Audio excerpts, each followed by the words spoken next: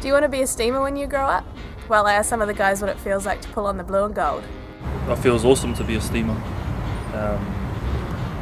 And when you put on the blue and gold jersey, we're representing the pride and the passion that our local community has for the Steamers as a team and as a union.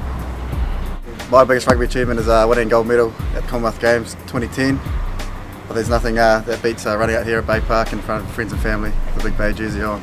So growing up in the Bay, playing rugby in Reparoa, always looked up to the Steamers and any home games they'd have, especially in Rotorua, because it's only half an hour down the road. Me and my dad would always head in and watch them and support them. A big one I remember is their game against the British and Irish Lions. The stadium was just absolutely packed out, and it was they went pretty well for most of the game, so that was a real buzz. And yeah, so to be a steamer now, I guess is had been a goal of mine and a bit of a, I guess, dream come true. My first year being a steamer was last year. It was a pretty special moment for me, as my father was a steamer, played 50 games for the Bay, so it was a pretty proud moment putting on a steamer's jersey and running out there. So if you want to know what it feels like to be a steamer for a day, then enter the Bay Proud Kids Club Be a Steamer for a Day competition.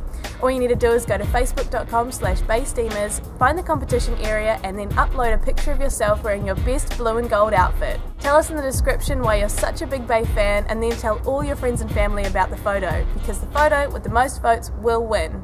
You get to hang out with the Steamers for a day, and you get $500. So get creative with your photo and show us how Bay proud you really are.